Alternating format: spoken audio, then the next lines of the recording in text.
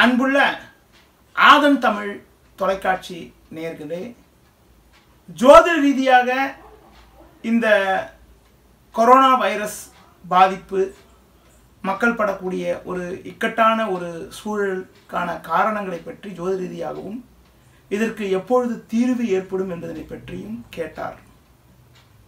இன்றைய நிலையில் பொதுவாக உங்களுக்கு பார்த்தால், அதாவது ஒரு கிரகணம் ஏற்படுகின்ற பொழுது, கிட்டத்தட்ட ஒரு பல கிரக சேர்க்கையால் ஏற்படக்கூடிய கிரகணங்கள் ஏற்படுகின்ற பொழுது, ஒரு பாவகிரக நட்சத்திரத்தில் கிரகணம் ஏற்பட்டால் அதனுடைய விளைவுகளானது வருகின்ற நாட்களில் இருக்கும்.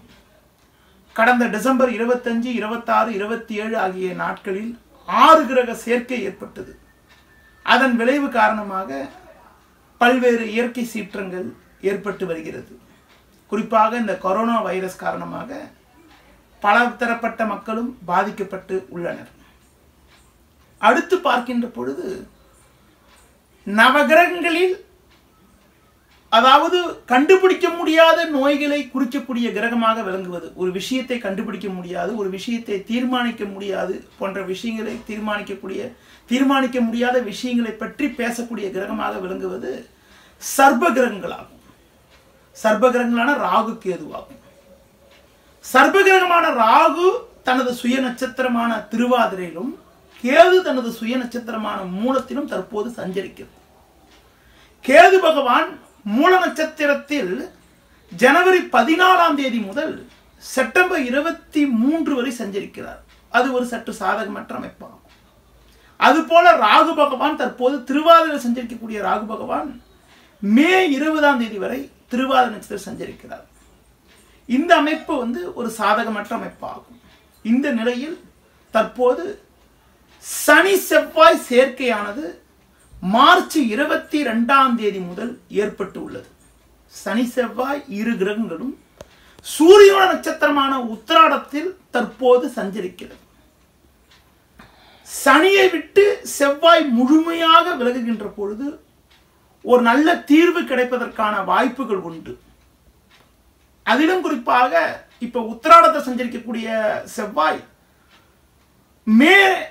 ஏப்ரல் 2 அன்று, ஏப்ரல் 2 வாக்கில் உங்களுக்கு பார்த்தீங்கன்னா திருவோண நட்சத்திரத்துக்கு போகும். திருவோணத்திற்கு போகின்ற பொழுது, ஏப்ரல் 2 திருவோணத்திற்கு போகின்ற போது சற்று சிறிதளவு முன்னேற்றம் ஏற்படுவதற்கான வாய்ப்புகள் உண்டு. அடுத்து முழுமையாக மே 4 அன்று முழுமையாக மகரத்தை விட்டு கும்பத்திற்கு செவ்வாய் மாறுதலாகின்ற பொழுது ஒரு நல்ல மாற்றம் ஏற்படுவதற்கான வாய்ப்புகள்.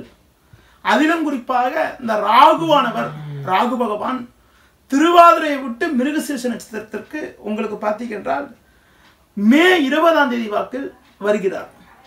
அப்படி வருகின்ற பொழுது இந்த நோய்க்கு முழுமையாக ஒரு மருந்து கண்டுபிடிக்கக்கூடிய அமைப்புகள், நோயுடைய வேகத்துடைய சீற்றம் சற்று குறையக்கூடிய அமைப்புகள், மக்கள் இயல்பு நிலைக்கு மாறக்கூடிய ஒரு நிலையானது ஏற்படும்.